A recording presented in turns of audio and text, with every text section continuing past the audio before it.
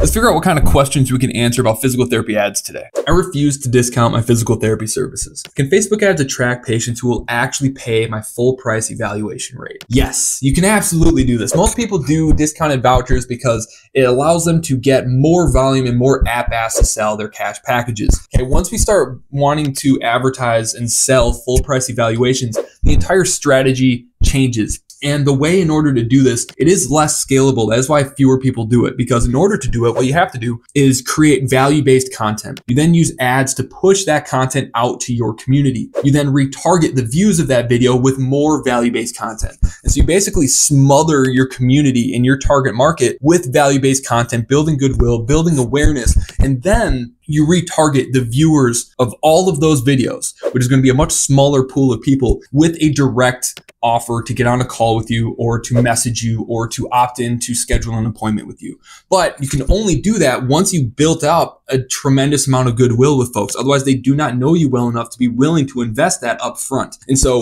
although this strategy definitely works, you have to be comfortable making content. You have to do it often, because once you push a piece of content out there, it will fatigue. And so you have to be consistently making content. That is why most people choose to not do this and they go the route with the discounted vouchers. Want more tips on how to get more cash paying patients using Facebook? Just like and follow the page for more.